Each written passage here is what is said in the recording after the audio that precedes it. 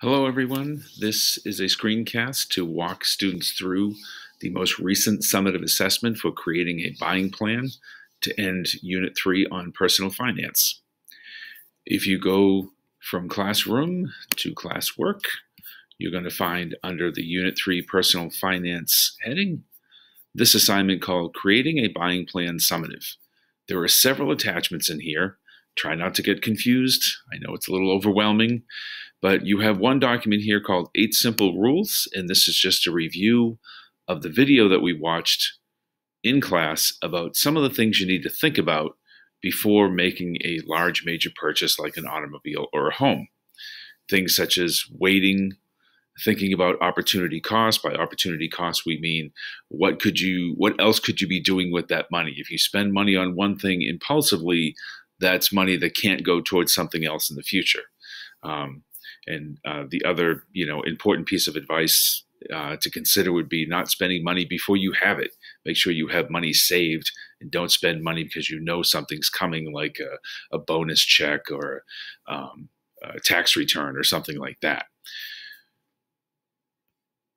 So going back to the assignment, included in the assignment as well are several links to sites for major purchases, such as automobile, large appliances, a computer perhaps, phones, a boat, and real estate. But the most important thing is this document here, creating a buying plan.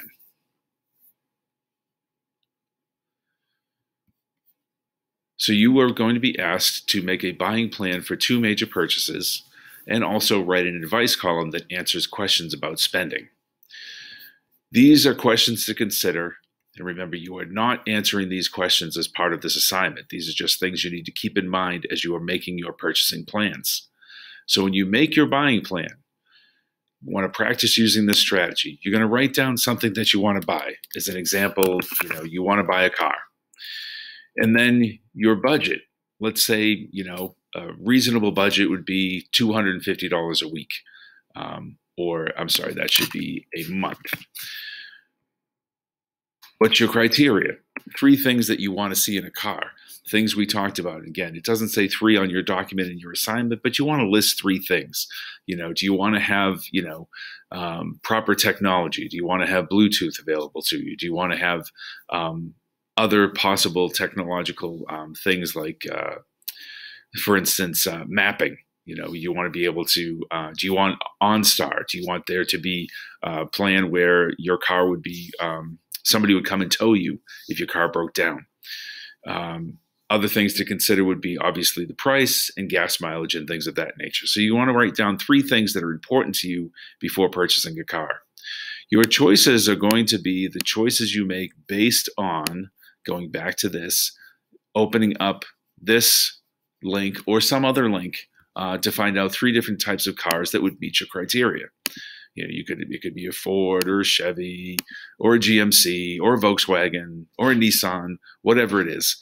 You're just going to write down the make and model of the car. Then you're going to write down from these 3 choices what your decision is for that car.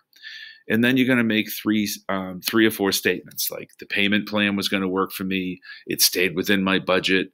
I appreciated the fact that it had good gas mileage, and I would probably, say I had a job where I was going to have to drive, somewhere between 15 and 45 miles a day round trip to get back and forth to work. These are the things that you're going to take into consideration when talking about your choice. You're going to do the exact same thing for number 2 based on something else you want to buy, whether it's a home or an appliance or a computer or something.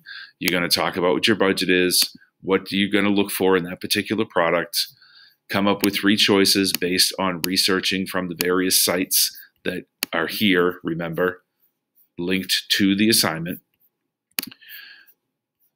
Say what decision you made and what your choice was. The last thing you're going to do is you have 3 scenarios here. You're just going to pick one of them and give advice to the person based on the questions they're asking. They say what their name is, what they want to do, and what you're going to give them 3 or 4 pieces of advice as to what they should do before they make this purchase. But again, remember, you're only picking one of them. That's it for now.